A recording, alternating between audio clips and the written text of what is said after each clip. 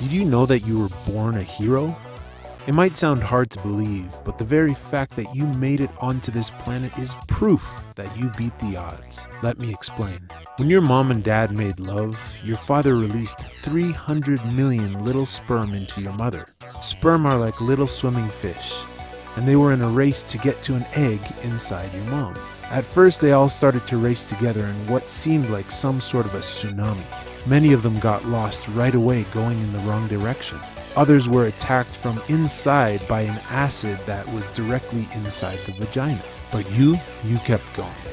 A big group of these sperm made it through a big tunnel called the cervix, which is only open a few days out of every month when a woman is ovulating.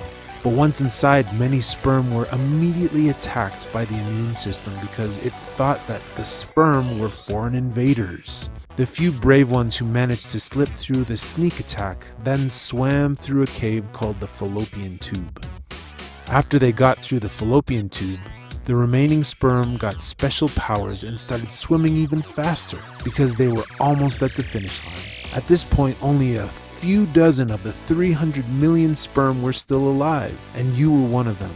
With the egg now in sight, the bravest of the sperm had to fight through the last protective layer. They wiggled and squeezed their way in.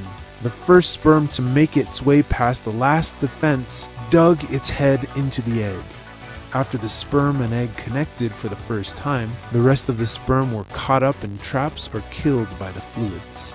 You were the one sperm that made it past all of the challenges. When a sperm and egg merged together as one, they formed the beginnings of a new baby, and that baby was you. You were the 1 in 3 million that made it to the egg. You are a hero.